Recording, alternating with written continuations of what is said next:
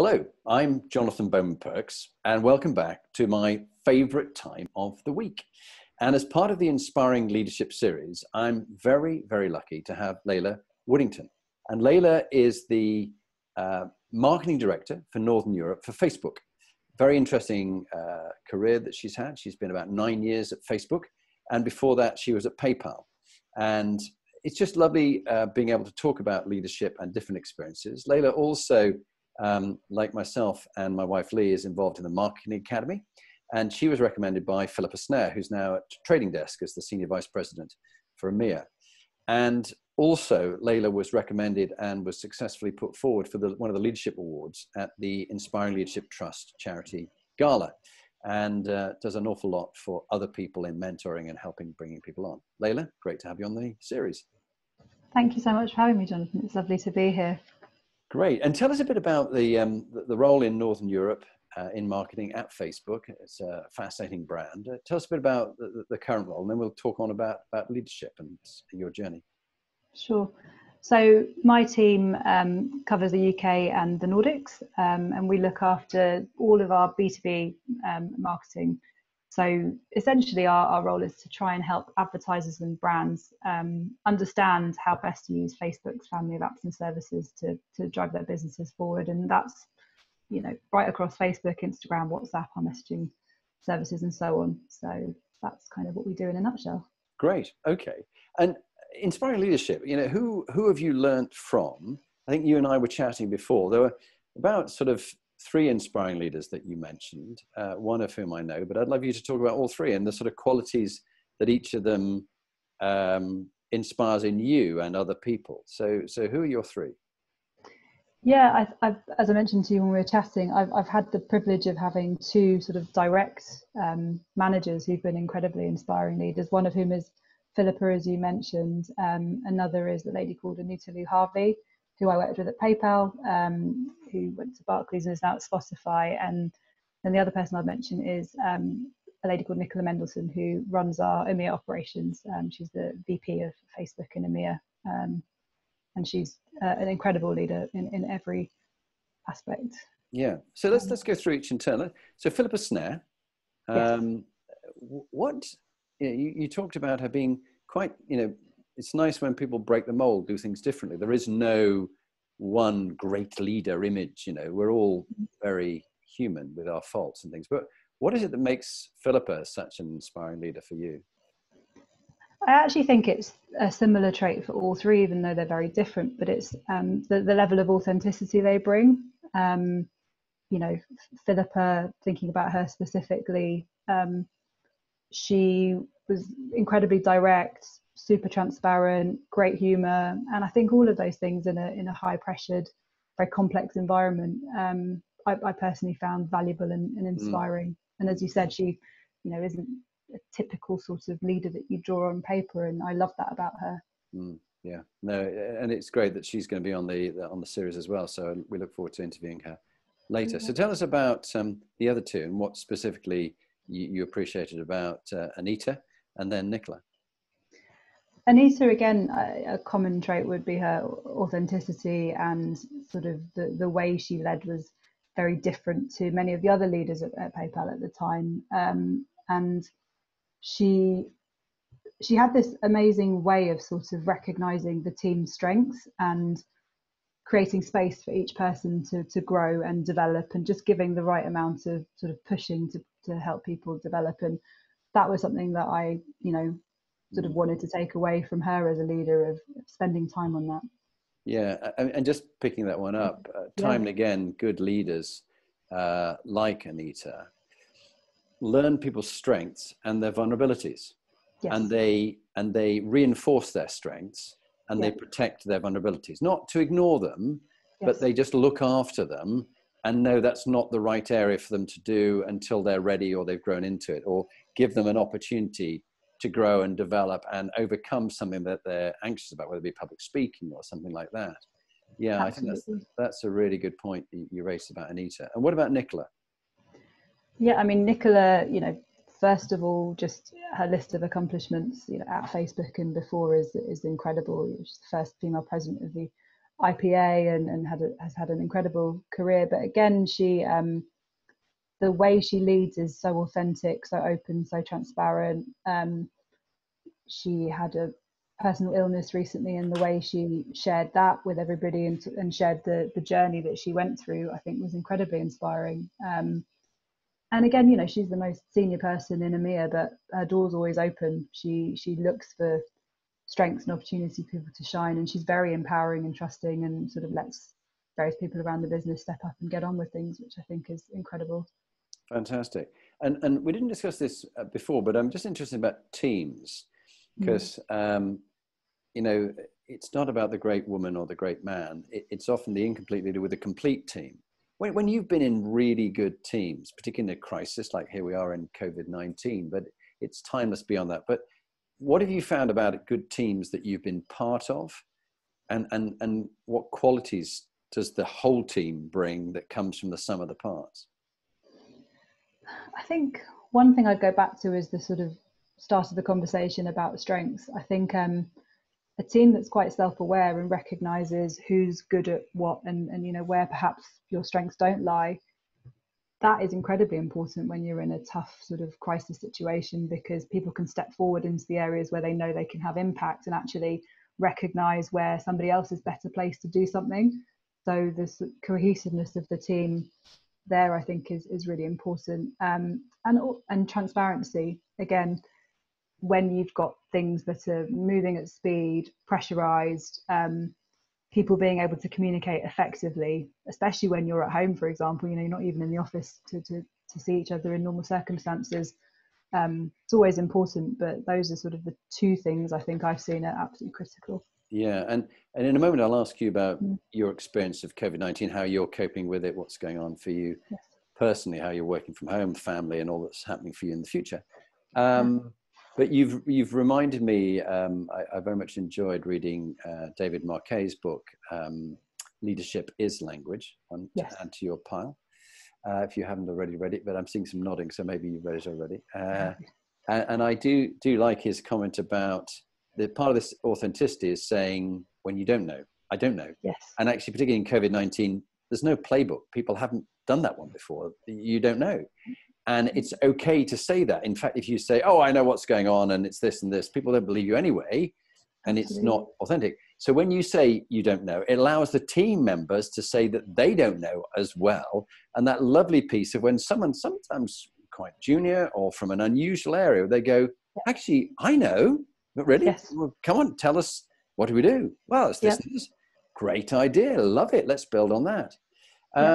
So anything you want to say about that? And then let's talk a bit about your experience of COVID-19 and the crisis and the impact on the people you're dealing with, really, and your customers. Yeah, absolutely. So I was nodding and sort of smiling when you were talking about that, because I recently joined a round table with David and a few other leaders run by Penguin, and he talked about some of the things that he covers in the book, and one of the things that it's always been sort of a principle of mine, but I think he articulated it so well, was that leaders need to listen more. And I think there is a tendency, as you become more senior, or as people become more senior, that the sort of balance of conversation, leaders speak more and other people speak less, and that's just wrong on so many accounts, I think. And he shared this example about a submarine, I can't remember the exact details, that sank almost inexplicably, and that the crew was very experienced. It wasn't a particularly unusual stretch of water, and when they got hold of the black box recordings, I'm cutting loads of it out in the interest of time, but they analysed volumes of speech, and the captain spoke the most, and it kind of just went in direct correlation with pay grade. And one of the things they learned was that the issue that had caused the ship to sink, so to speak, was something share of voice, wasn't it? Share of voice. Absolutely, yeah. And if the share of voice had been different, the person who could have, or the people who could have raised that issue were the exact ones who were speaking the less and had the least share of voice. So I think that applies to many crisis situations. Certainly I've seen that being very relevant during most recent times. Yeah, and what else has been, how are you managing your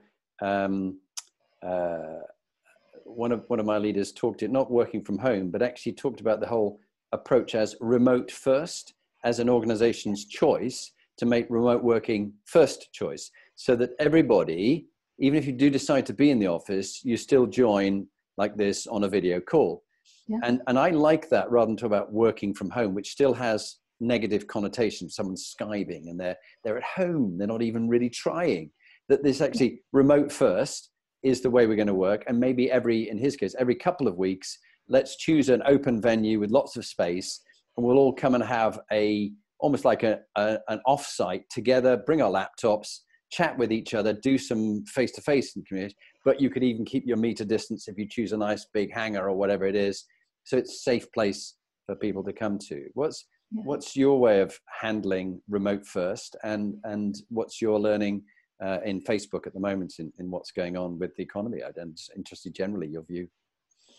Yeah, I mean, we are, I would say, at Facebook incredibly privileged in the sense that, our entire business is built on tools to help people connect. So we are very used to working remotely and working from home and working with people in different territories and time zones and whatever else. So I think adapting to working from home for us, or sort of remote first, as you put it, was relatively easy compared to many other companies, and we had all the tools and infrastructure to do so. But kind of going to 100% of the time doing that for many people has been a challenge for a team that are close knit and have different, some people of course have children at home, there's some people who live alone, so there's a different set of challenges that came for each individual. But one of the things I've noticed is that the team are actually closer, because we've had to be so thoughtful about how we connect and make sure that we're talking to each other and being inclusive and checking in and all those kinds of things, and also more efficient in some ways, because an offsite that we might have done in person that would have taken 2 days, we're now recognizing that no one can really sit in whatever their little workspaces at home for 2 days efficiently, and we're leaning more on very solid pre-reads and communication and then sort of different ways of having a discussion in a much more condensed stretch of time. So there are things that we will take forward that I think people talk about, how do we get back to normal? There are many things that we don't want to get back to normal, if that makes sense. We want to retain the learnings. We mustn't go back. We've got to go forward. And you touched on something which is very important to all of us, which is this thing about inclusivity and everybody having an equal share of time and voice and innovation and ideas, and that we do need divergent thinking. Again, it was the thing David Marquet talked about, that a lovely system he has, FIST to 5. So how ready are we to launch this particular product? FIST means no, not ready at all. 5, completely ready. And then you ask the lowest scoring ones who have the most divergent views, what are their views? So vote first. Whereas most people have long discussions and then they vote at the end, where you've obviously converged most ideas, and the naysayers and the ones who are worried go quiet and say no, it's okay. Absolutely. And the decision maker and the decision evaluator is the same person, the most senior person, HIPPO, the highest paid person's opinion, and so people don't call out. But in this idea of inclusivity and recognizing diversity of thinking and diversity of experiences and backgrounds, your parents' background, you explained to me about that they came to study over here from Iran, and we can talk about that later on. But how is the whole amazing initiative of Black Lives Matter, how is that impacting, and what's your own view on that, and how to make the most of less talking, more listening, and more action? What's your view?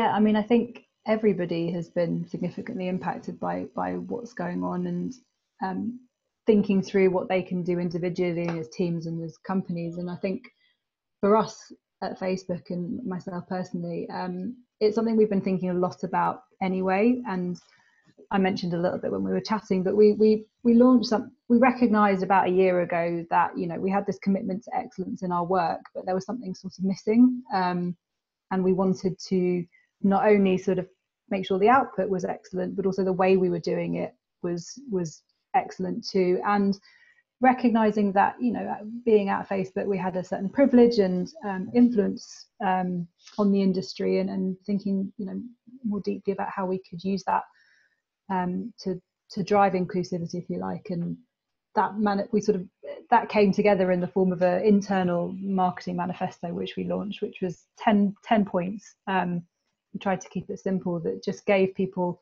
a structure of things that they should be thinking about. And, it had some things that are environmental and about sustainability. And then about 60% of it was about diversity and inclusion, and who we put on stages, and perhaps more importantly, who we get on stage with, and how we can hold our partners to account, just by nature of, the influence we do have, the suppliers that we work with. And so we sort of started to tackle some of this stuff through that. And because of everything that's happened recently, that has come right to the fore again. And it's, a huge focus for us to make sure that, not only are we speaking up and posting black squares and all the other things, but we're actually taking very specific actions to drive the conversation forward and try and make a difference through the work that we do and the relationships that we have.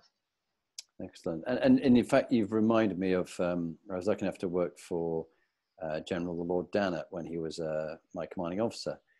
And he felt that after some of the war fighting that was going on, that the servicemen were giving their lives for their country, but they weren't getting the deal back the other way.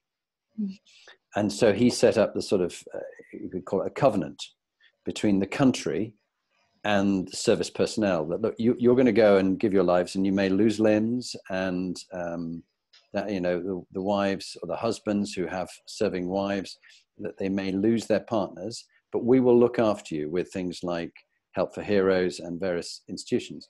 And so it's a covenant between both sides. It's got to be reciprocated. And I think there's something like a covenant here that's needed between an organization and its employees, whatever their background, whatever their diversity and their orientation, that they must be looked after in a fair and equal way. What's your thoughts? Absolutely. Yeah, I mean, I couldn't agree more with that. And I think, again, I keep saying it, but at Facebook, we're fortunate that these things are absolutely front and center as part of the culture, and have been, before recent events. So there are different ways I think you can do that, through training and making sure that people have access to information and learning opportunities to help them self-develop in these areas and become more aware, to how you show up externally and kind of what you try and represent. So yes, absolutely agree with you. Yeah, no, great. And in many ways, the culture of an organization, the way things are done around here, is what they call culture. People tell stories, and the stories tell you how they treat people. And they sometimes can be bad stories in some toxic organizations, which people go, there's no way I want to work in that organization if that's the way they do things.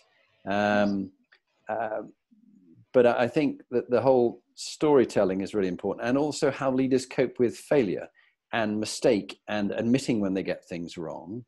I often ask a leader, when was the last time you personally were dead wrong? And if they say to me, was it sort of 1984? Or, no, it's a bit hard. Actually, can't really think of occasion. That's a problem. But if they go, do you know what? I frequently make mistakes, but I'm constantly learning from them, and quickly realizing and quickly aiming to admit it and rectify it.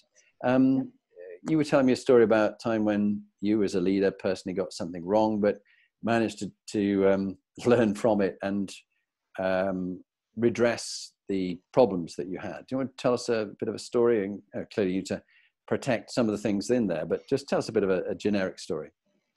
Yeah, and before I actually get into that, we as a leadership team, sort of within the marketing organization, we really have been thinking a lot about how to create safety around failure for the team. And psychological safety, absolutely, isn't it? Yeah. And we want people to innovate, and we want them to sort of do great work, and if they're worried about failing, we know that's a huge barrier. So we introduced a thing called the F word, which is a monthly spotlight within our entire sort of EMEA, when the whole team comes together once a month meeting, and somebody gets up and shares an F up, something that they did that went horribly wrong, talks about what the thing was, how they handled it at the time, and then, I think crucially the learning.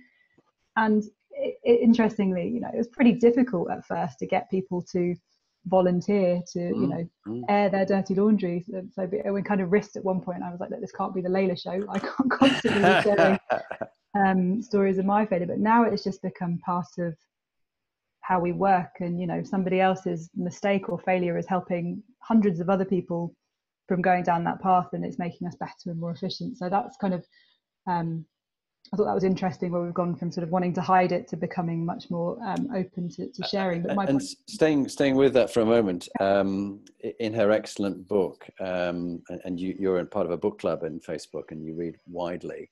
I love a lot of the work of Margaret Heffernan and willful blindness, and she talked about a number of hospitals where they turned things around from people trying to cover up mistakes to actually getting people to almost do the F word and talk about their F ups. And that it was good to actually share the mistakes that people made, and therefore there were less deaths and problems, because people were admitting early, as my old Sergeant Major said, sir, if you've made a mistake early, I can help clean it up, put some antiseptic on it and a plaster. But if it's late in the day, I might have to just recommend amputation, because it's too late. Bad news does not get better with time, was what Jim Richardson, one of your predecessors on this series, said. Bad news does not get better with time. Admit it early. Yeah. Couldn't agree more with all of that. Okay. True. I do like, I'm going to take that F word and do you do it every week? Is it a weekly thing? It's monthly. It's a monthly thing. And we do. You should do it daily. We do special spotlights when there's other things to share, but it's kind of the monthly meeting cadence. Okay, that's really great. Yeah, sorry, you were going to say. I was going to say I didn't actually answer your question about my failure. Story, I didn't want you to think I was dodging it, because there are many occasions. But I guess one that I shared briefly with you earlier. There was a marketing initiative that we were running just in the UK. Relatively small thing, but was extremely successful actually, and we were very proud of it and basking in the glory of this thing that we'd launched. That relatively small budget, was doing exceptionally well and getting lots of attention. And turns out we just hadn't taken a broad enough perspective to this piece of work, thinking about the business in its entirety. We were just looking at kind of what we were doing, and it ended up in a cycle, triggering a cycle of bad press for the company, and global bad press, which obviously is not what you want your marketing to do. That's not the intention.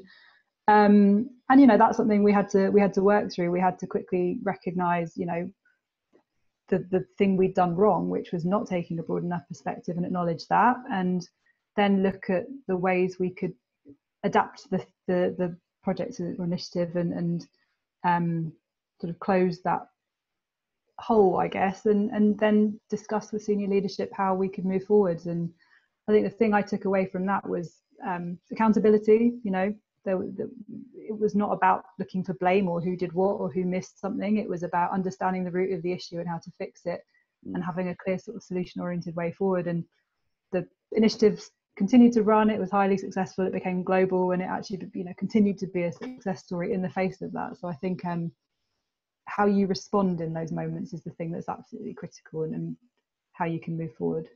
Very good. So getting some success from the jaws of defeat, unlike others who get they seize defeat from the jaws of victory.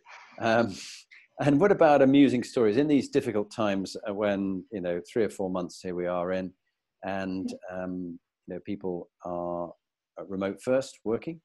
How do you lighten the load a bit and make things a bit more fun? Yeah, I mean, I think people definitely look to their leaders and how they're behaving to understand how they can behave too. So if your leaders are very serious and all the time, I think that can rub off on the team, and they can sort of feel they have to emulate that behavior. So, when we first started remote working on a full-time basis, and people were on a personal level worried about the pandemic and how it was going to impact them and their families, and also rewriting all of our marketing plans, of course, because we do a lot of stuff in person and that just wasn't possible. it's a really simple thing, but I noticed towards the tail end of the day, people were feeling very heavy under the load. You could tell even on a video conference. So I put a tiny reminder in people's calendars called 4 o'clock fun, and just started sending something very light-hearted, could be a video or a meme or something silly at 4 o'clock to the team, and just to show them that it's okay to laugh and be light and enjoy stuff together, even if we're in the midst of something incredibly stressful and intense. So that's just a small example, I think, of demonstrating I love humor's okay. 4 o'clock fun. 4 Okay, o'clock fun. what about top tips? Give us a couple of top tips that have served you well practically that you'd pass on to other people. I think, well, one we sort of talked about, the listening, more than you talk necessarily. I think that's a really important one, because it builds trust within the organisation. You hear your teams, you understand what's going on better, and I think it naturally makes you a better leader. Maintaining perspective is another one. We talked a little bit about that, but particularly in times like these, I think it's easy to get so lost in sort of the things that are difficult and hard. But unless you are literally saving lives, an old colleague of mine used to always say it's ER, the other way around. Sorry, it's PR, not ER. And I always keep that at the back of my head and often share it with my team, just to try and keep the perspective that yes, what we're doing is important and it really matters, but we are not performing heart surgery. So try and retain that level of very wise perspective. That's good for now. We'll save the one for later on, and then really interested to know a bit about whatever you feel like sharing on your upbringing and how it shaped you as the leader you are today, and now the situation you're in now, your family and yourself. Tell us a bit about you. So yeah, in whichever order you want to do, but just a little bit about how you've been shaped by your upbringing in your life. Sure. So my parents both, you mentioned when we were talking, came over here from Iran many years ago to study, actually, and had always intended to go back, but then the revolution happened. So they ended up staying put and have been here ever since. And they actually met in London working at the Iranian embassy. So my brother and I were both born here, and we've been raised here all of our lives, sort of in and around the suburbs of London and Surrey.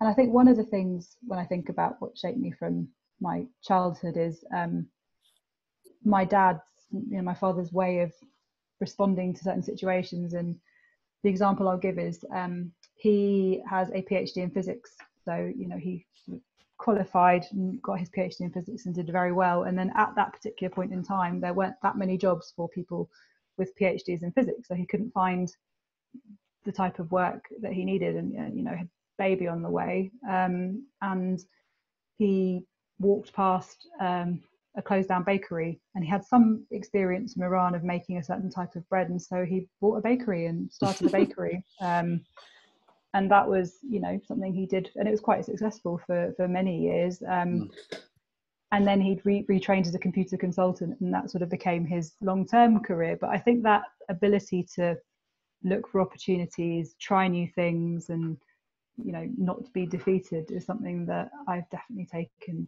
from him. So that's like a little bit about my family. What about your mother? You mentioned your father, but what was your mother's value set? And you're a aspiring female leader. What did you learn from mum? You got a brother and a father, but what did you learn from your mother? Well, my mother worked when we were small, and then has sort of stayed at home for many years after that. But I think the thing that I always took from her was, actually she was the main breadwinner for a long period of time when we were very small. So it's never been, our family's never sort of been one way or another. She's played her role in everything. And she just always used to say to me, have your own career and, be dependent on yourself. And I think that combined with this sort of openness to new opportunities are two absolutely critical things that have driven me through my career. I love the comment you said, with a father who was a baker, your mother was the breadwinner. Yes, I didn't even spot that. Yeah.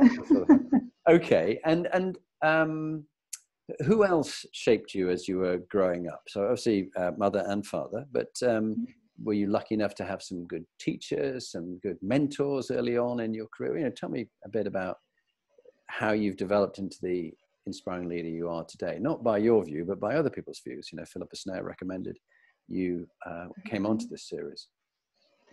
Yes, I think, you know, my career path has been pretty non-traditional actually, and I can tell you a little bit about that. And you know, school was pretty normal for me. You know, privately educated, but not having my eyes open to the breadth of opportunities around me, so having no idea what I wanted to do. So having a lovely education and some good teachers, but I think it gets more interesting when I left school and sort of deciding what I wanted to do. And I decided to study architecture just because I was interested in architecture vaguely. And through that, I discovered that I didn't want to be an architect, but it was, you know, fine. I did the degree, and then, you know, thinking about what to do next. And I saw an ad for Foxtons, estate agents. And I thought, okay, well, I know a lot about buildings and architecture, and they pay actually really well at this point. I'll go and give that a try. I want to buy property. So off I went and got a job at Foxtons selling houses for a year or so, which, you know, seems bonkers to some people, but it was very formative in that you know, you learn a lot about sort of communicating with people and selling ideas and, you know, psychology and things like that. And I bought a flat, and then went and did a little bit of recruiting on a temporary basis because I thought, don't know what I want to do. If I work in recruitment for a while, I'll understand what's out there. And then sort of recruited myself for the job at PayPal, in that I emailed my boss, who sat, you know, 20 feet across this tiny office from me, and said I'd like to do that job, even though I have zero experience of it, but I really think I could do it, and here's why. And, you know, got the job there. And then, yeah, the rest has sort of been a combination of luck and great people around me. So I've had people who've supported me throughout and said, you know, you can do this, or would you like to give this a try? And I've always been open to it. So yeah, from selling houses to marketing. Yeah. Well, and that really leads me nicely, nice segue on to darkest moments and some of the highlights of your career and your life. You described yourself as, you know, pretty optimistic, always looking for, you know, find a silver lining to every cloud. But, you know, we've all had some dark moments. What have been those themes of your dark moments, and what have you learned from it that's made you more resilient and a more inspiring leader as a result of having been through that? Yeah, I think for me, the darker moments have always had a similar pattern, in that there'll be things going on in my personal life that are, you know, intense and stressful, like family members being ill or whatever it might be at that point. And of course that shapes how you show up at work. And I think once upon a time, my reaction to it would have been to try and put a brave face on it and just sort of carry on business as usual. But I've learned over the years that actually being more transparent and vulnerable and sharing a little bit more with my team and, you know, my peers about what's going on and how that's impacting me is much, much better. Because otherwise, of course, you carry the risk of people will notice that you're behaving a little bit differently, or you haven't got quite as much time for them, and they'll invent their own story as to why that is. And I actually think that's far more damaging and risky than, you know, demonstrating your vulnerability personally. So that's kind of one thing I would share on that. Yeah. And what is your current family situation? Are you prepared to talk a little bit about your family now and what's happening in the future? Absolutely, yeah. So I've been sort of locked down at home with my husband and 5-year-old daughter, with another baby on the way in about 6-7 weeks. So congratulations. Thank you very much. Yeah. So that's been an interesting few months, shall we say?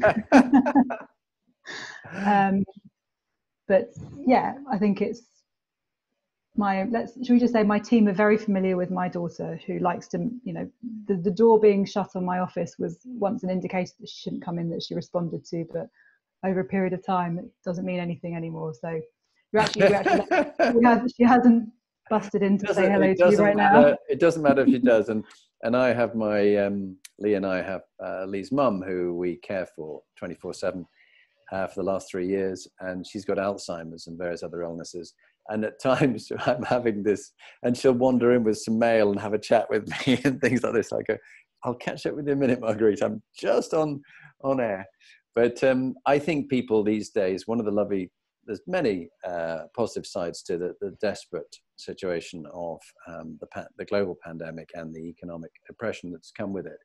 But one is for people to be much more understanding of the whole life, that someone, a bit like the compass behind us, it's the integrated inspiring leader. It's all parts of us, from our health and our well-being and our emotional intelligence and our resilience and our brand and the legacy we leave and our values.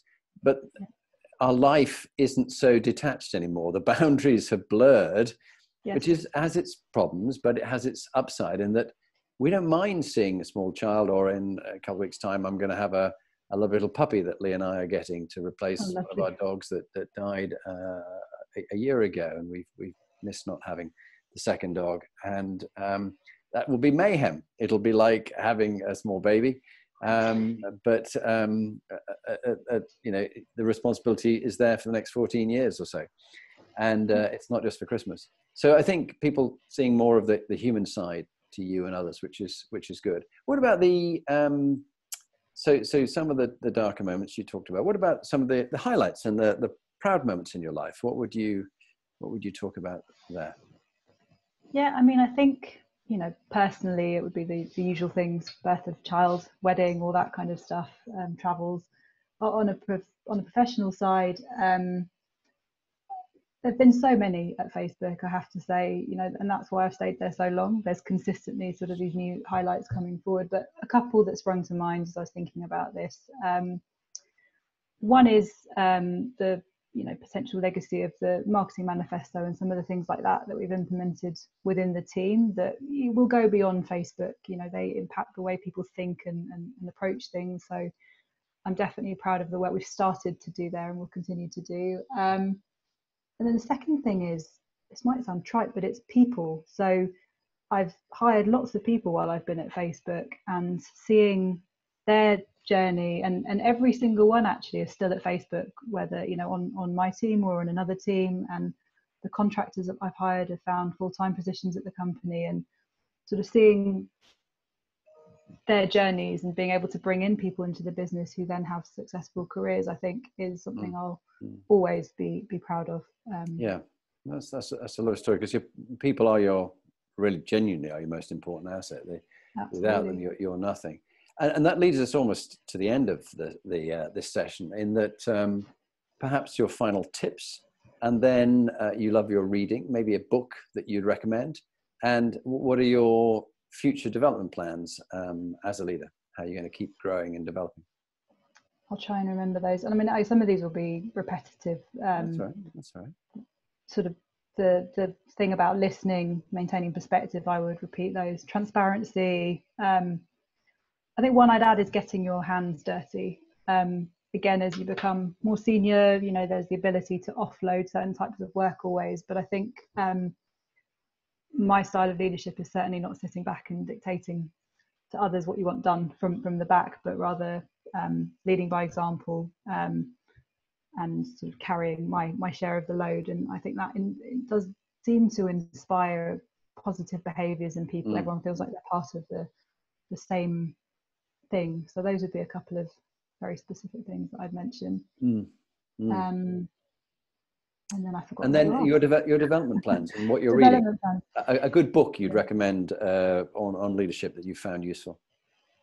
Yeah, so I'm currently reading two books. One is, funnily enough, The Language of Leadership, after attending that round table, which I'm finding very interesting. And I'm rereading Creativity Inc. by Ed Catmull, which I just think is such a brilliant book on leadership. And that's on this point about self-development. I think it's easy sometimes to become tunnel visioned and blinkered in your own industry and look at what you can learn from within technology or whatever. But I find it fascinating to look at other industries and take lessons and learnings from there. So, you know, Disney and Pixar is just an incredible story. So I would definitely recommend that to anyone who hasn't read it.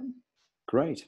Well, Leila, look, thank you very much. It's been fantastic having you on the series. You've brought a lot of experience, stories, and wisdom, and just a real humanity and a humility about you, which makes you definitely justified to be in the Hall of Fame of the Inspiring Leaders on this series. So thank you for your time, and much appreciated. Thank you so much for having me.